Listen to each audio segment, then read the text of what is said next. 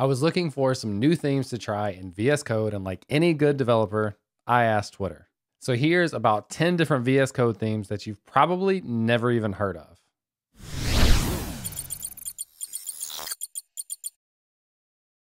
What's up, everyone? My name is James Q Quick, and I do weekly videos about web development related topics. And I also do a lot about VS Code, which is one of my favorite topics in particular, and one that people seem to respond to. So I've been using the same handful of extensions now for themes in VS Code for a couple of years, and I was kind of looking to find something new that I could try out. So I posted on Twitter, and I got a lot of different suggestions for ones that I want to share with you. So I'm just going to kind of run through this list. And if you want to know what the existing themes are that I've been using, you can find all the details about my setup on my uses page. The link for that is in the description below. And I'm curious, as you go through and watch this, comment below with which one of these is your favorite and if you've already used it before, because I think these should be themes that are hopefully new to you as well as to me. So let's go ahead and dive in. We'll start with one that is a lot bigger. This is the biggest theme by far. I just had to throw it in here because of the name, and Panda Theme. I think that's really cool.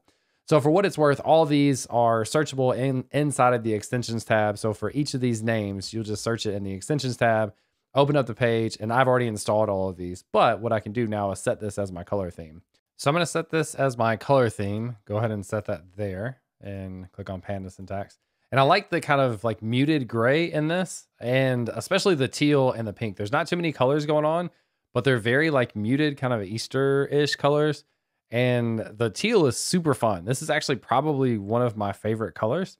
So I actually really like this a lot. It's very subtle, but the colors have pops of fun with the pink and the green. So I really like that one a lot. Again, this is the biggest one on this list. So if you've heard of that one, probably not as much of a surprise. So let's get into some of the smaller ones. This is VS Code Punk Dark Theme. And this one's very different than what we just saw. So let's go ahead and set this. It's very dark, as you can see. Like probably you can see the light kind of changing off of my face. Again, similar with the green in here. I like that green, although I like the other green a little bit better. And then the red or slash like a darker salmon almost is kind of cool. And then like muted yellow in here. I kind of like this as well. I think the big thing I like least about it is how dark the background is. That makes it feel even a little more aggressive, but I like the way the colors play off of each other. And I like it on a dark background, just maybe a little less dark, if that makes sense. But I think this is a really cool one. At only 2,200 installs, you could be like one of a handful of people that actually have that installed. All right, next up is Andromeda. Now, this is a bigger one as well. So I included a couple. You'll have like 10 of these are smaller, and then you'll have some big ones. I included this one because I think this branding is so cool. Like this is obviously a company that like has good branding and stuff. So this is another kind of muted one. They also have a few different versions, but I like the choice of the kind of gray color here on the background with the colors on top of it, with the pop of purple and the orange and the red. And you can see a lot of these colors actually have a lot of similarities. The background changing makes a huge difference. So that's one more big one, and we'll get into more of the smaller ones. Now this one's fun, Poimandre, because I feel like this is what I want to include in my house as my color scheme, like this palette here. Very muted, even more so than what we've seen before, and I like it. So let's go ahead and set this one. Notice they have like some different types of this.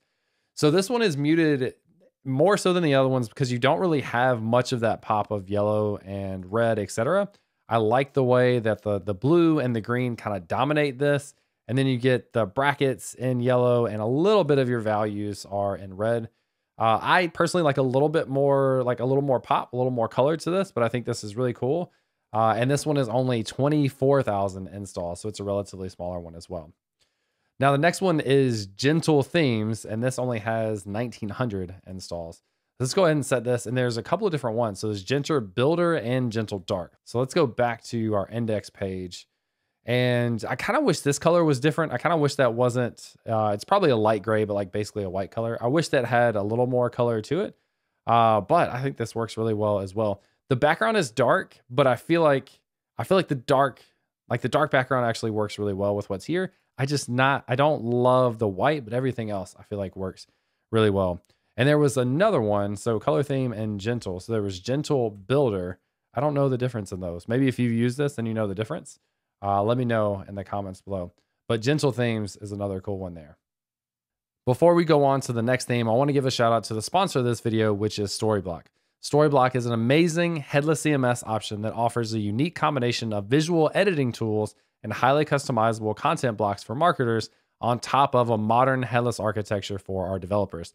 That means you can use Storyblok with your favorite framework, whether it's FeltKit or React or Next or Astro or anything like that. You can pull in data from Storyblok and be able to work with it easily and seamlessly in your code base. One of my favorite features is the live preview, which enables you to preview all of your data inside of Storyblok exactly how it's going to look on your website after you make a couple of connections. So Storyblok is an amazing headless CMS option. Make sure to try it out with a link in the description below. Now, next up is Cyberpunk. And this is a bigger one, not as big as the first couple two that we saw. But let's go ahead and set it to, ooh, they've got a Scarlet one in beta. That's kind of intense. This definitely has the Cyberpunk feel to it. I don't love the red in here. I feel like there's a little bit too much color in here. This is kind of cool, especially if like you had a themed setup. Like if that was a color that you used in your room, or if it was similar to a brand color that you had, I think that would be really cool. This has a really like 80s vibe to it, which is a ton of fun. So this was Cyberpunk, and then there was, I thought they had a couple of different ones in here. Let's go back to Cyberpunk set color theme, the Activate Umbra protocol, and the regular Cyberpunk. This is really cool to me. I love this. It's got almost like an ice feel with the white and the light or like blue on the purple background. That's a cool combination. I think that is really neat and really, really kind of soothing, especially with the green outline and stuff. Anyway, I think that one's super cool. Really nice. So the next one up is Moonlight, and this was a little bit smaller. This is probably one of my favorite themes. I think I had seen this one before that I've never used. So let's just go to basic Moonlight. It's like kind of basic, but I think it's really clean and really simple. Again, you see a lot of these similar colors. You see a green in here. You see a red salmon color. You see a pink, orange, yellow. A lot of these things have a lot of similarities to them. I also think this background is not too dark, which is a nice add-in as well. So that is Moonlight. And then let's go to the Vitesse theme. This is one I never heard of.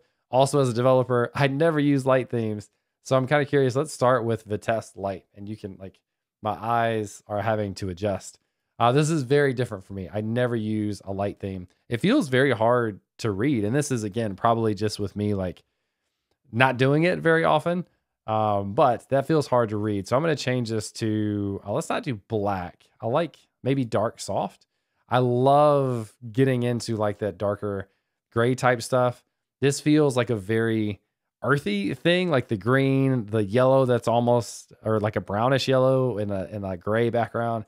It feels earthy and natural. I don't know if that makes sense or not. But anyway, that's the Vitesse theme.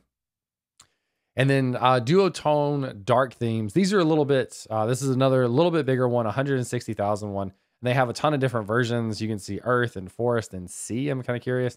I love those blue colors. Winter is Coming is one of my favorite themes of all time, which is by John Papa. It's got a very blue feel to it, more so even than this. It's interesting that there's not a differentiation in color between these two other than like lighter or brighter green versus more muted greens. That's kind of an interesting choice to not really separate that. But the blues and the green, I feel like these two just pair really, really well together. So there's a few different versions of that one that you can check out. All right, this one I thought was super, super fun. At 17,000 installs, Blueberry Banana. You can assume like not orange, yellow and blue are probably going to make up this one. So let's go ahead and set the theme to Blueberry Banana and go back to the code. And you can see the yellow in here with the blue right next to it. And then orange. I almost wish this was like blue again. Like I feel like a whole line of that would make sense because mixing in that orange is a little tough. But I kind of like the pops of the like pure banana colored yellow. So this is obviously like aptly named. I think that's a cool one and pretty unique.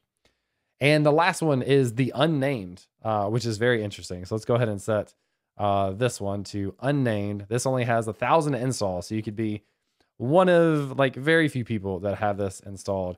I like this one a lot. I've talked about this like teal color. I really like. I like that it kind of dominates most of this with pops of the yellow and the blue. I feel like those work really well together. I almost wish they'd kept that theme for these and like gotten rid of the pink. Although I love the pink color, I feel like it could be really cool with using the green or blue again. Maybe that's too much of it, which may make sense. But those are about 10 different themes. There's a couple in there that were bigger, so it's probably like 12 total that we did, but about 10 different themes that hopefully you've never heard of. Again, let me know in the comments, have you heard of and or used any of these before? And what is your favorite theme that you think no one else has used? Let me know that, and then maybe I'll do a review on that in the future, or a follow-up video with 10 additional themes to let other people know what cool themes are out there. So let me know what you think in the comments below. Hope you enjoyed the video, and I'll catch you next time.